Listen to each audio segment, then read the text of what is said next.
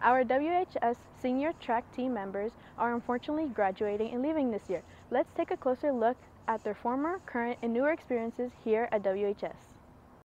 Track started March 14th and goes through till early May. It is held here at our WHS track and field. Many of these seniors began track early on. I've been in track since I was in elementary. I used to do like the YMCA track and field stuff. Since 7th grade. Now let's delve into some of their favorite memories they've had.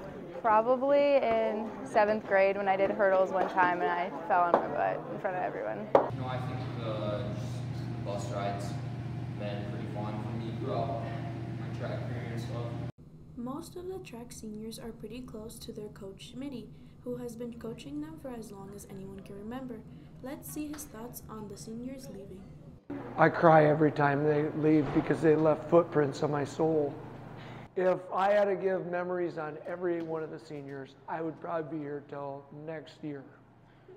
I've had so many memories with them. Coach Smitty also explains the huge impact the team has left on him. The impact, they're the backbone of the team. If it was a foot, they'd be the big toe of the team. We also took a look at some of the seniors' perspectives of doing track in the future.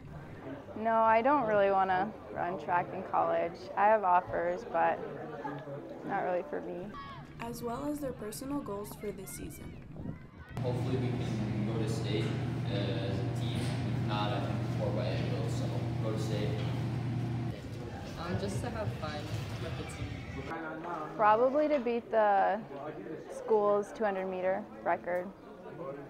Even though we are upset about our seniors graduating and leaving this year, we are eager to see them start new chapters in their lives. This has been Monica for Trojan News.